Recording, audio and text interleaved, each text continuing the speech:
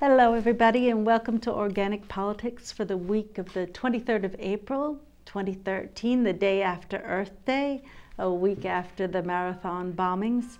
And please welcome my co-host, singer-songwriter, freedom fighter Kathleen Sims, and our mascot of the week. Angel, thank you. Thank you viewers for being out there.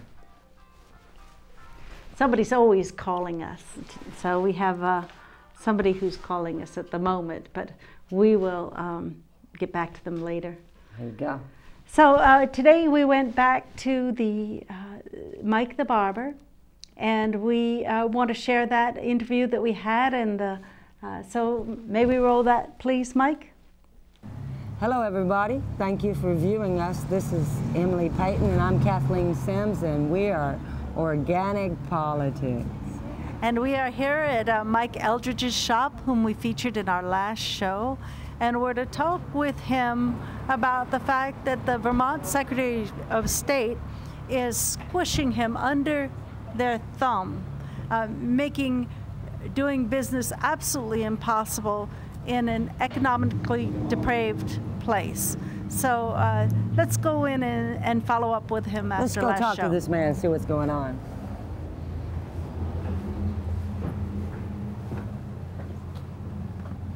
Hello. Hello. Hi. Hello. May we come in? You certainly may come in, yes. Thank you. Mike, Emily. Hi, Emily. Kathleen. Hi, Kathleen. Are you allowed to do business right now? No. I've been closed since May 17th. Say again? I've been closed since May 17th. Oh my goodness. I was supposed to have a shop license, which I had never heard of. And Mrs. White, the inspector, was right here, and I said, a shop license I do not have. She says, then you are closed. I said, closed? Really? Yes.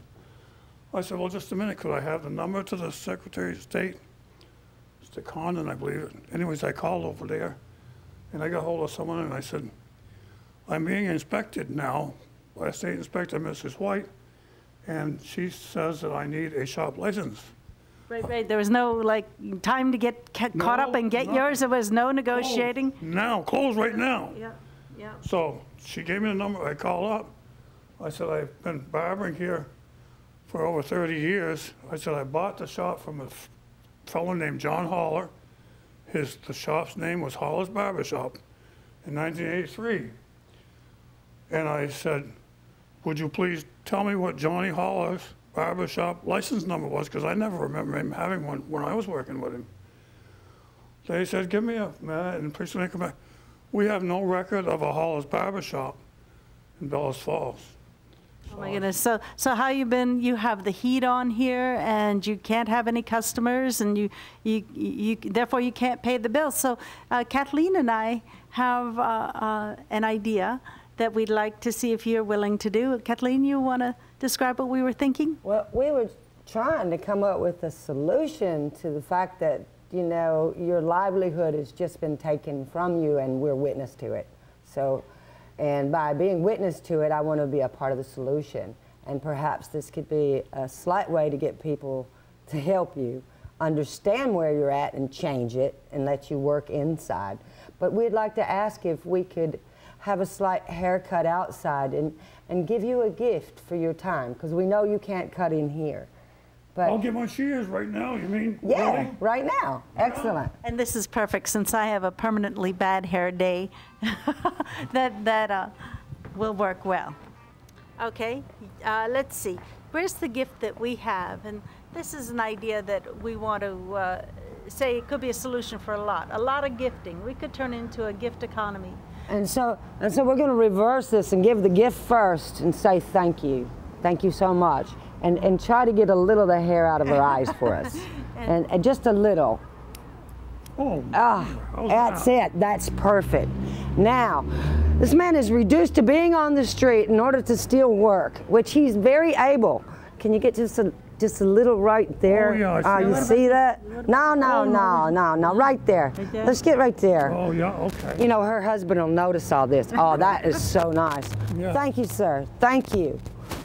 You want to take the hair, but I want to keep, yeah. That's right. Excellent. And I'll take the hair. Gifting is a marvelous solution because if you think about it, nobody has to accept a gift. Nobody has to give a gift, and sometimes you have to do things to get a gift. It's actually a system that has a lot of checks and balances, probably even more. Meanwhile, I would like to I've got a mic on. Okay. I would just like to mention that he can't pay his bills at home with just, any kind of gift.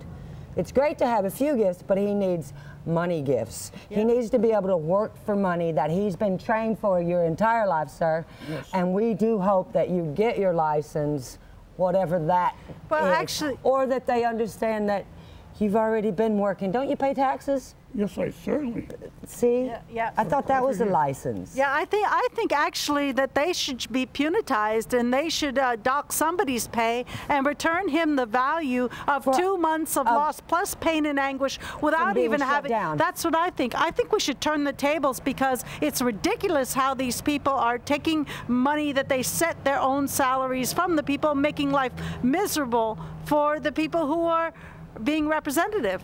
And I'm certain this man is the same age. You're the same age, around my mother's age. You're over 63, right? Yes. Yes, and working hard still for a living. Yes, but These what are I your don't golden understand years. is this is a democracy, and I thought these people over here are supposed to represent us and help us.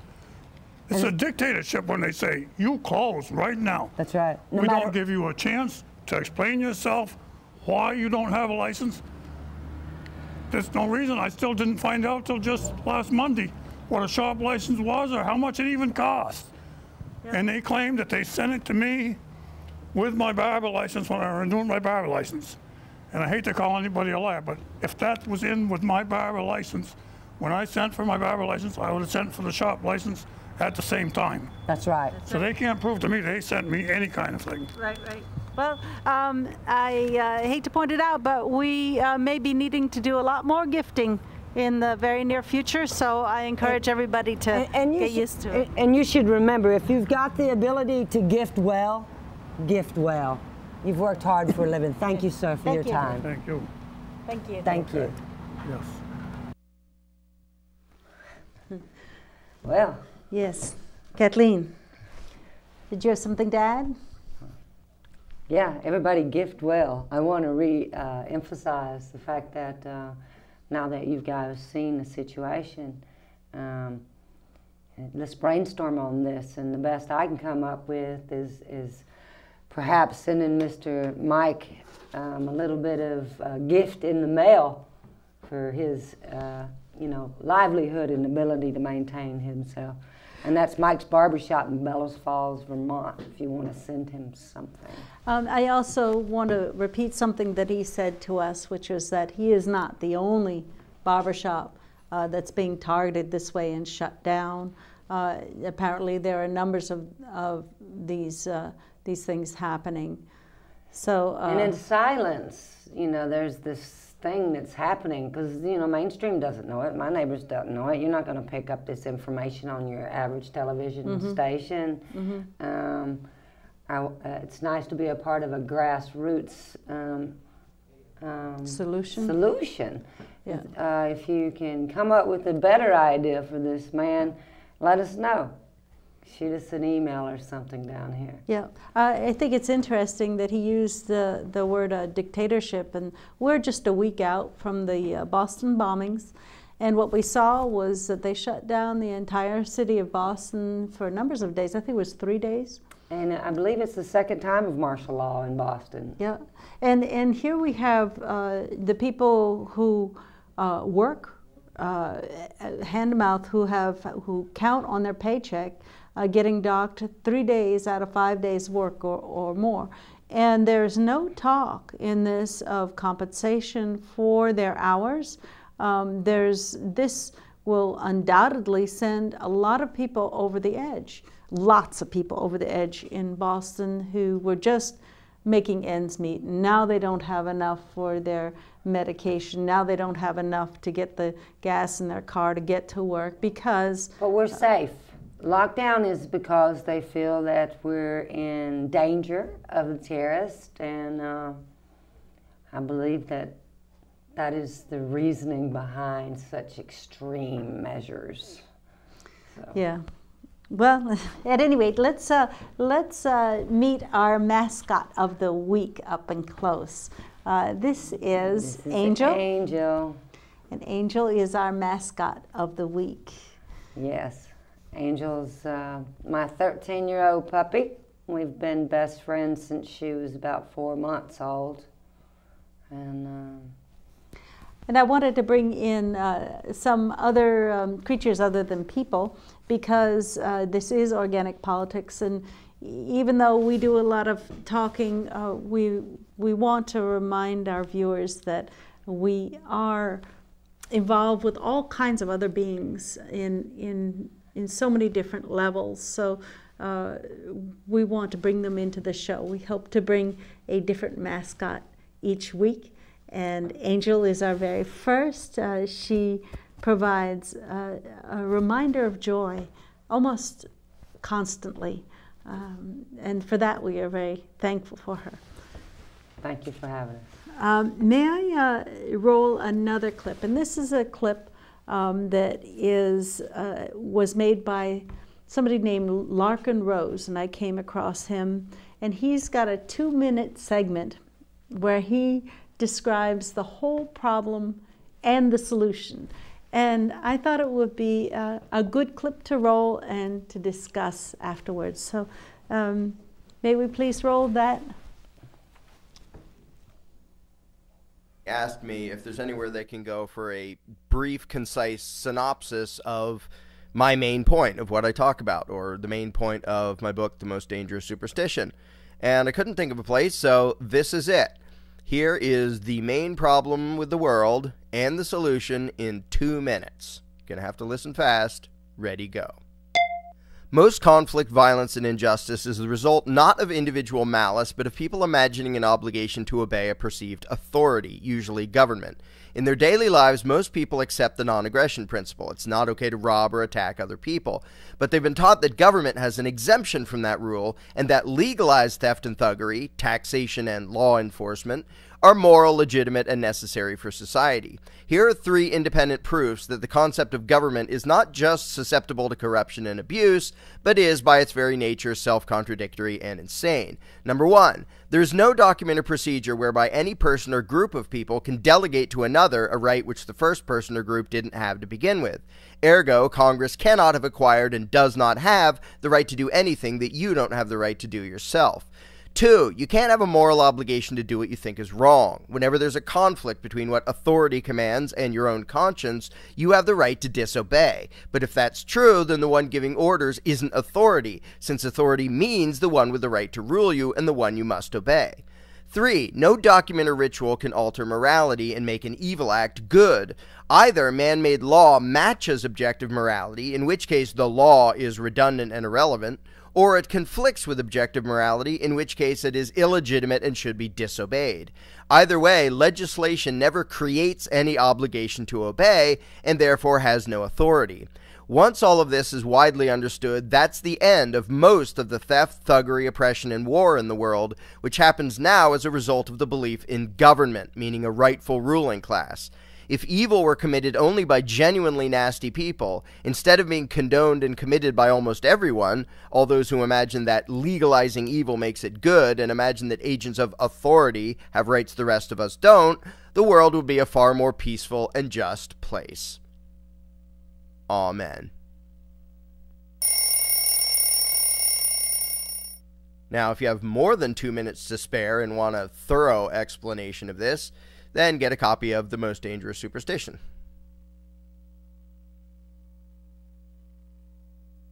I've gotten a copy of it and I've started reading it. I thought he had some very salient points there.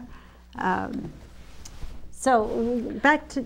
I thought he did too. I like the part about the moral obligation, you know, to do what's wrong, you know. To do what's wrong? To do what's wrong. Government pushes down these things, and they know that they're doing wrong. Right, right. And they feel like they're obligated to a government. Well, they're the government. They're obligated to stand up for these things and risk a little bit of trouble in the office or even the office to stand up for the other people that can't. That's why they're elected to Congress. That's why they're elected as representatives. Well, the system of getting elected has been so privatized. But back to Mike. And the fact that why does he need a shop license? And they are asking for shop licenses and barber's license to protect people from getting bad haircuts. But the return of, listen, look at it this way.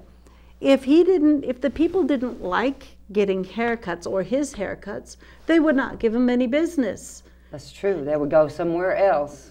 Yeah, to get their business. And then he said the issue if he cut somebody, so he had to have all these gloves. Well, right. They have to protect to make sure that he knows how to cut hair and not cut necks. If he cut a neck, we have a criminal system that he could be charged with a crime. And we don't have to protect everything. Then you were making a point about how before we had the shrink business. When I grew up, my mother, you know, going to the hairdresser with my aunts and stuff it was something to go and sneak in there where they were getting their hair done to hear, because they told everything to the hairdresser. It was like a shade tree psychologist or something. No one went to therapy. They just went to a good barber shop, and menfolk went with menfolk because they need menfolk to have that minute of time to tell the truth with.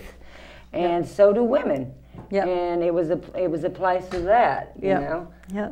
So their job carried the shoulders of everybody, not just cleaned up the haircut shoulders. So I've been distributing the Together platform pamphlets to as many of those beauty shops and barber shops as I can afford to send one out.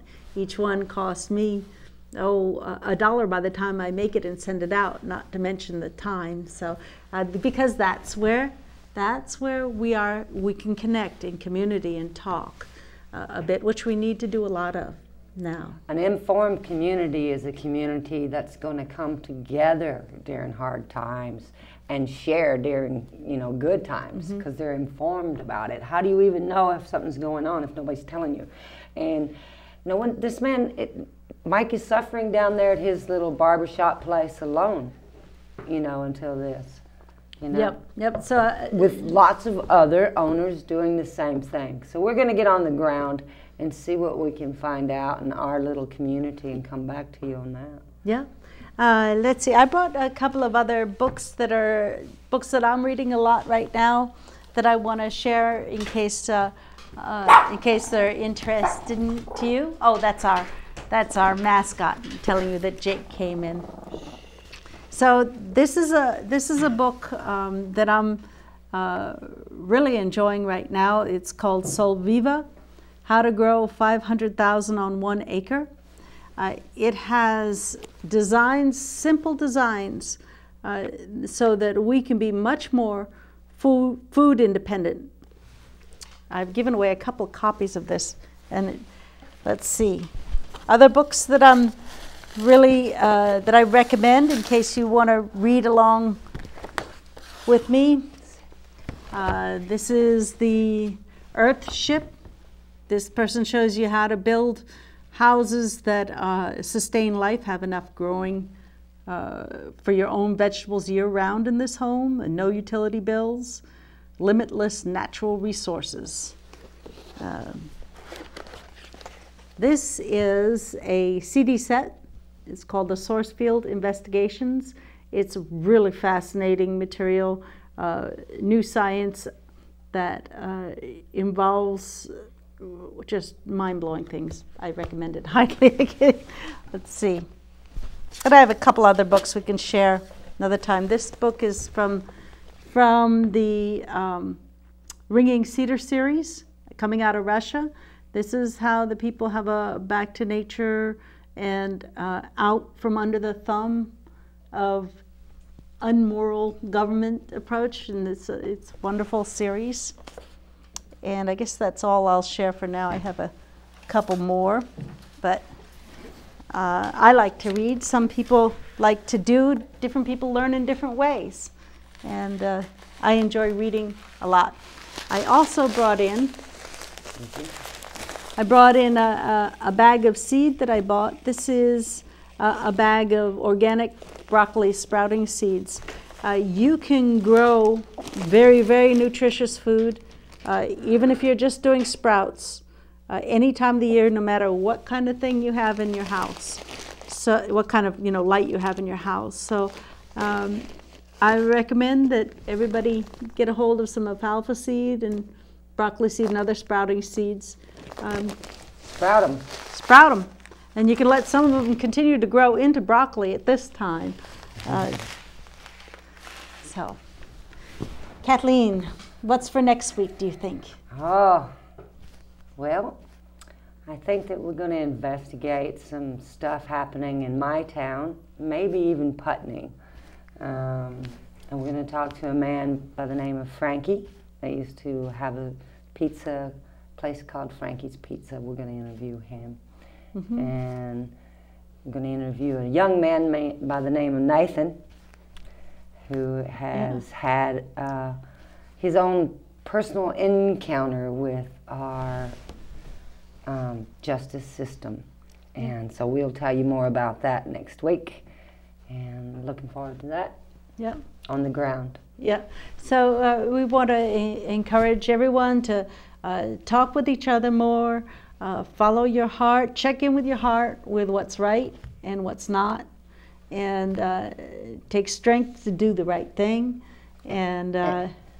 if you see something out there that you feel is unjust or something, take a video of it. Put it on your phone. Yeah. Visibility and truth is the only policy to have. Even if it's not something we want to see, we can deal with it if we can recognize what's going on. Don't stand alone out there, because you're not. Yeah. No.